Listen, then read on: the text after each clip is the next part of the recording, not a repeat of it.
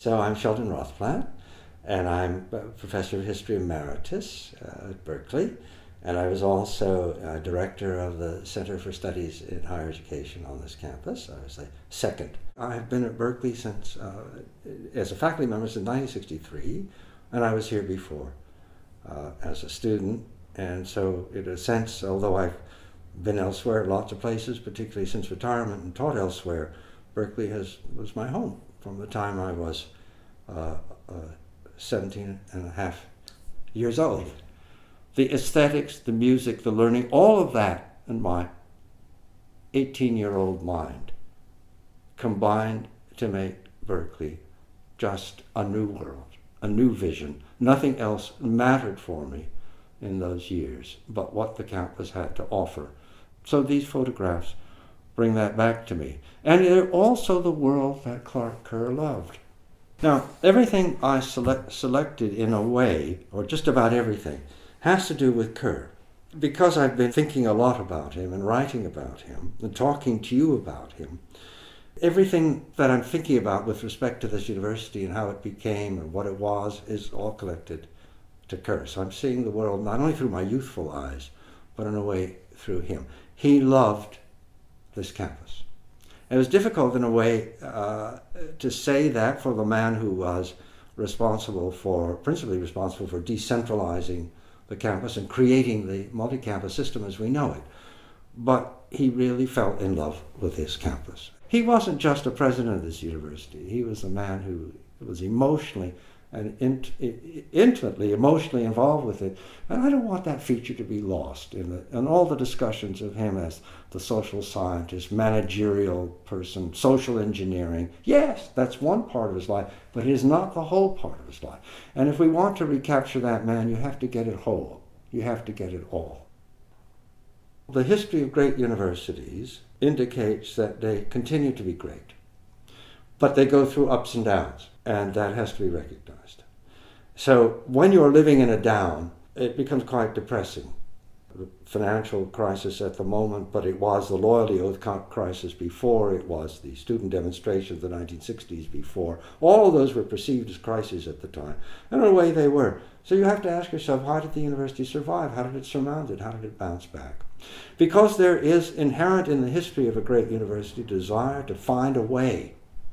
Now, it may stumble in finding that way, but eventually there come people, enough of them, and it can't be just one, who recognize that there's something inherent in the institution that must be preserved and furthered, even if new plans, new ideas about it have to be done.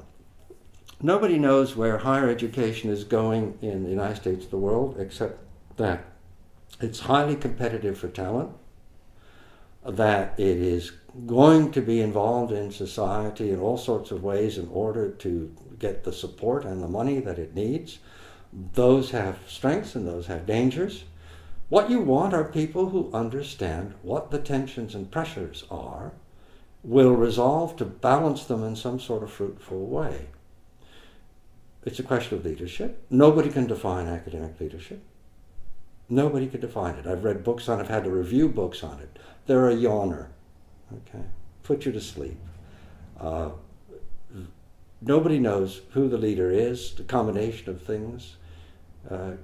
Kerr was a visionary, but he was a shy man.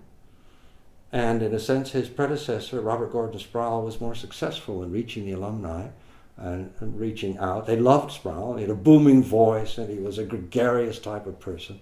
Clark was more reticent, and so on. What does it take to be a leader? What kind of combination of intellectual insight and personality qualities? Don't know. But you have to have, on a campus like Berkeley or any other great campus, leadership that is not only central but also diffuse. You have to have a faculty that wants the place to really succeed. And you have to have a faculty that wants the place to succeed in more than personal terms. Not just because they gain by it, but because it's good for the whole.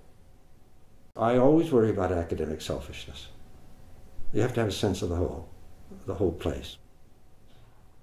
I think that there's enough in the tradition of Berkeley and maybe the other campuses of the university to be able to draw on that, but it has to be taught. It has to be discussed. It has to be explained. Even if a vision cannot be defined exactly, you have to do, I think, what you have done. You have to bring people together who will recognize that even talking about a vision that you can't define is better than never talking about it at all. You'll never be able to explain exactly what you need. But if you say repeatedly, we need legacy, the legacy has to be related to a vision, the legacy has to be there, but it can change and adapt. If you just have groups of people who come and say that, then emotionally the commitment to the campus will build up somehow psychologically. So you don't have to be precise, but you have to care.